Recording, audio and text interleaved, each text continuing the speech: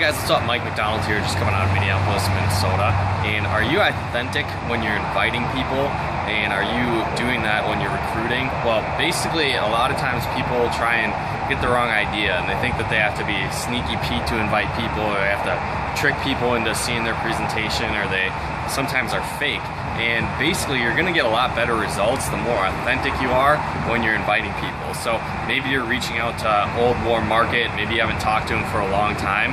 I've just found that it's a lot easier to approach them, and you're gonna get a lot better results if you are authentic and you're not trying to, be fake, or ask them how they're doing, trying to get to know them. And again, obviously you want to do that, you want to build that relationship, but if you're approaching them out of the blue and you haven't talked to them in a long time, you're going to get a lot better results if you say something to the effect of, hey, I'm reaching out to you, I know we haven't talked in a few years, and I just remember when we talked before, you were super sharp, or you had a lot of stuff going on, or you were one of the most business-minded people I remember growing up, and I'm working on a project, and I thought of you, I thought you might be open to something, and I was just curious if you might be open to a side project if it didn't interfere with what you're currently doing.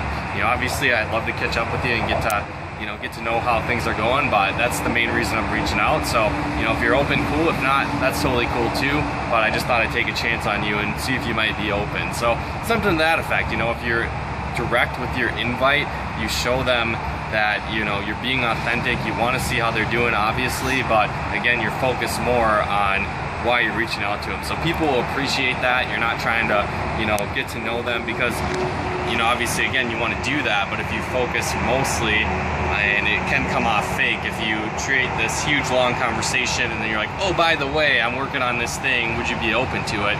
It comes off a little fake. So again, if you can be more direct up front, obviously, again, you do want to build that relationship, but be authentic with your invites, you're going to get a lot better results. So, again, hopefully you got value out of this. If you did, feel free to comment and share. And then if you are in network marketing, maybe you're struggling with inviting, getting eyes on your presentation.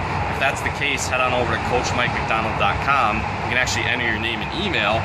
You're going to get access to my free audio training, 14 proven keys to inviting in your business. So again, never screw up another appointment. Learn the best way to invite people, regardless of how you know them. Cold market, warm market, people you haven't talked to in a long time. And again, get access to that at coachmikemcdonald.com/14 keys to inviting. But appreciate your guys' time. We'll look forward to talking to you again soon.